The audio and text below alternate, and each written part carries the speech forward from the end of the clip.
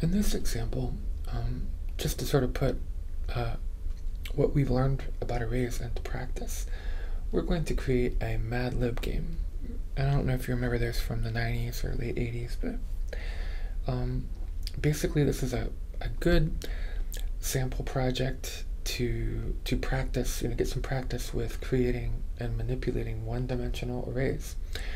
And it uses 3 parallel arrays, and remember that parallel arrays maintain a vertical relationship with each other. So every element in one array corresponds to a matching element in another array, and you maintain that relationship.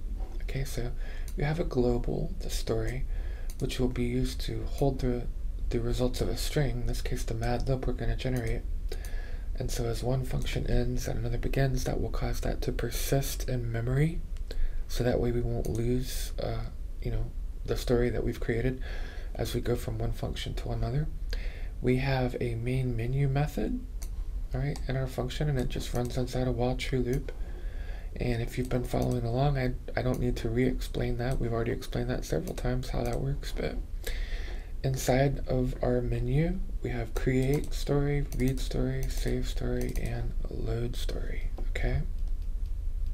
So let's go down to our first function here, create story, and we'll take a look at our parallel arrays.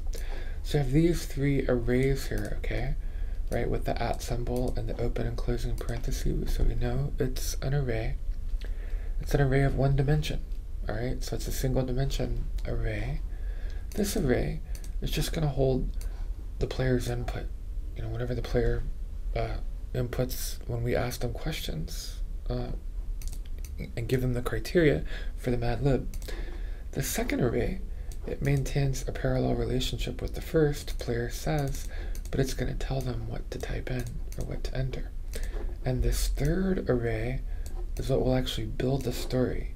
It'll actually build the Mad Lib based on what they type in, okay?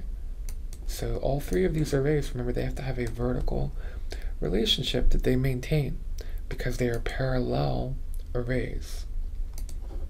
So we have a basic for loop, and we're going to cycle through here. X begins at 0 in the test condition portion until we reach the end of criteria count. And remember, since they all have the same number of elements and they all have a vertical relationship, if I count the number of elements in criteria, that will also give me the correct number of iterations or repetitions for the player says array and the computer says array as well. Okay, so what do? We're just going to read host, and we're going to pass in criteria and the subscript value of x, so it'll go 0, 1, 2, 3, 4, and then 5. 1, 2, 3. Let me make sure 1, 2, 3, 4, 5, 6, 7. Excuse me, 7 elements. So 0 through 6. Okay, that would be the subscript value. And then it's going to display the criteria and say female person's name, an object, infinitive verb, object or animal, object, male person's name. And in this case, we're going to call the read host method, and whatever the player types in, we're going to save it in this array up here. Same thing, 7 elements, maintains a parallel relationship. And then we're just going to concatenate to build our Mad Lib, right? To build our story, we're going to accumulate values into a string variable we call message. And it's just going to take what computer says in this last array here. Again, 7 elements, 1, 2, 3, 4, 5, 6, 7. And it's going to concatenate it to whatever the player said, which they typed in when we displayed our criteria. Does that make sense?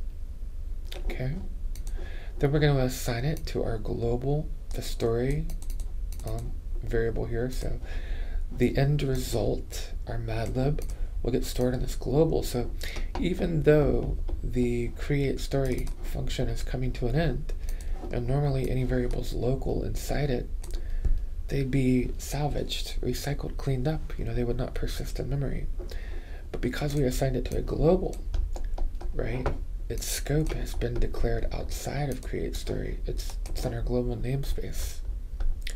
So in this case, it will persist in memory. Now let's look at read story, okay? If I call the method read story, I'm just going to get the story that was created, the Mad Lib, from that global that we saved and stored up here. And it's persisting in memory. Why? Because we didn't make it local to create story. Its scope is not local, its scope is global. Had we have made the story local, remember, as soon as create story ended, we would lose our Mad Lib. We'd lose our story because all those variables local to the function would then be destroyed and the memory salvaged. Okay, so it's global. That lets us read the story, and it's just going to display it, and it passes it into the write method. Same thing here, just ask the user to hit enter to continue, because remember, we're clearing the console every time we loop through our menu. So we need to pause. We need a way to pause before that happens, so that the player can see the output. And this is an option to save a story. We haven't gone over file access yet. We most likely will after classes and before we cover GUIs with PowerShell. But for now, we're going to use a simple method that lets you write plain text to a file. And that's called the out file method in PowerShell. Okay. And we're going to use another method for loading called get content that lets you read plain text. We'll look at other ways of saving data too, like saving to a CSV and reading from a CSV, which can be more useful. But for now, we'll look at out file and get content. So just ways of saving and retrieving plain text. This can be useful if you're outputting information to a log file, because a lot of times a log file is just plain text. Okay.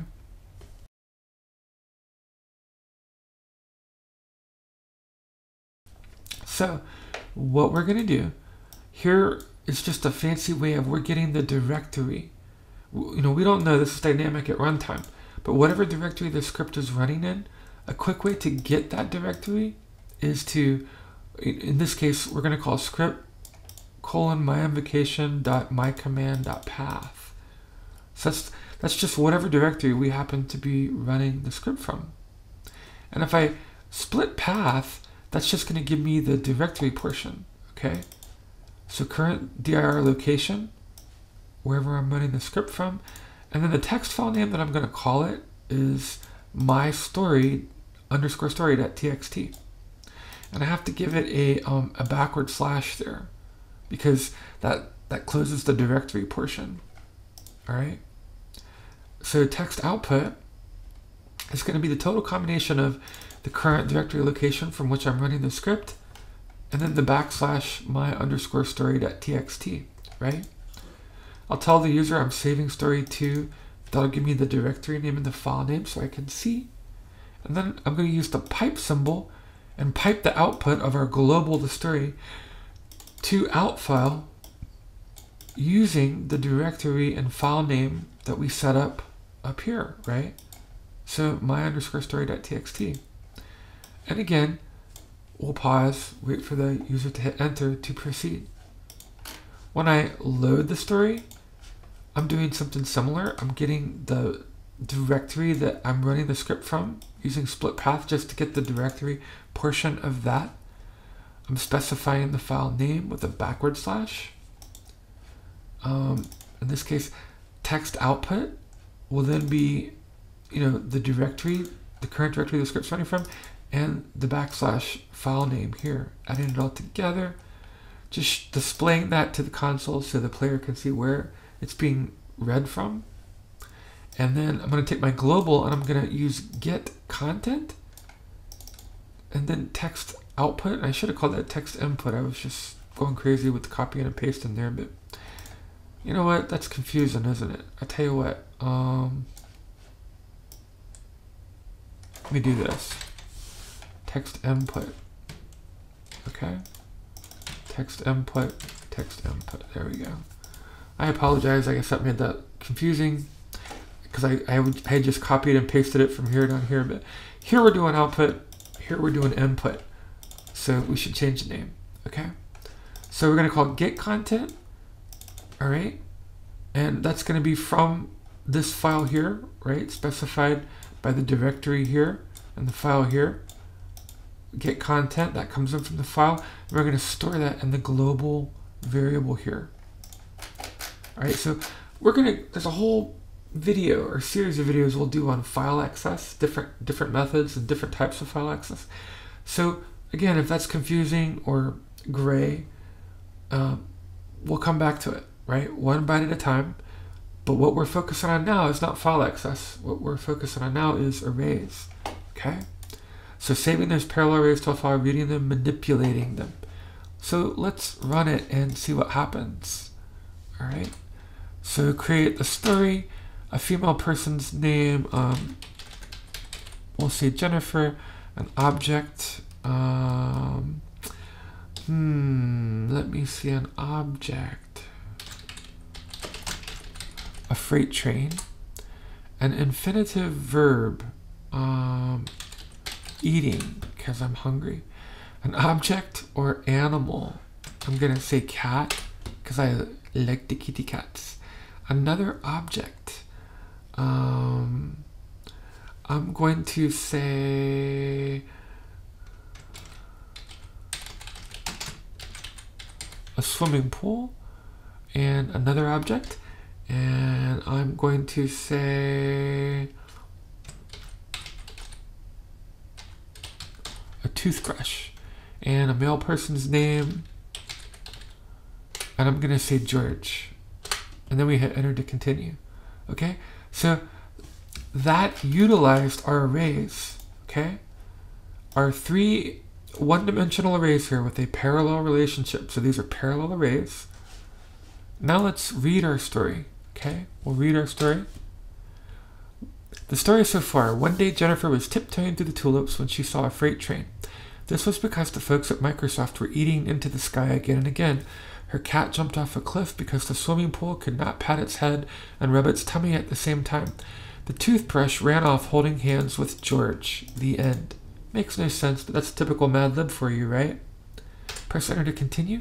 I want to save the story. So those arrays, 3 arrays with the parallel relationship, created our Mad Lib. We'll save it to a file.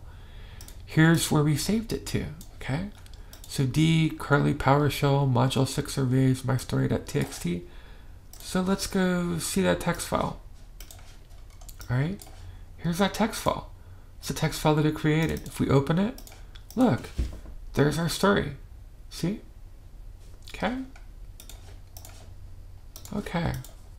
Now because the story is global, I want to clear that value just to show that we're actually reading this data from the file and not getting it from anything that persists in memory. So I'm going to close down ICE and reopen ICE.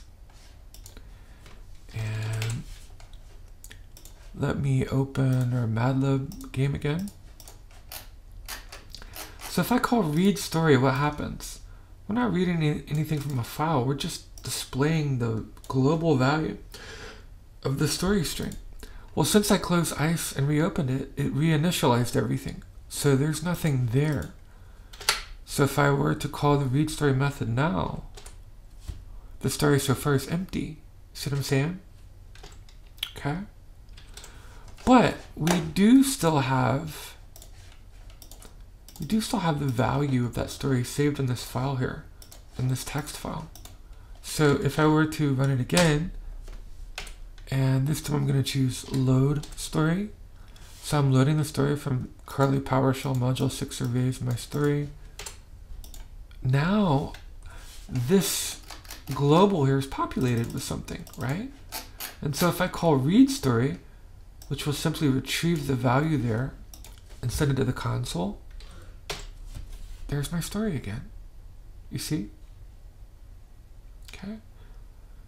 So that's just one example of using parallel arrays to create a Mad Lib and then even save it to a file and load it back from a file.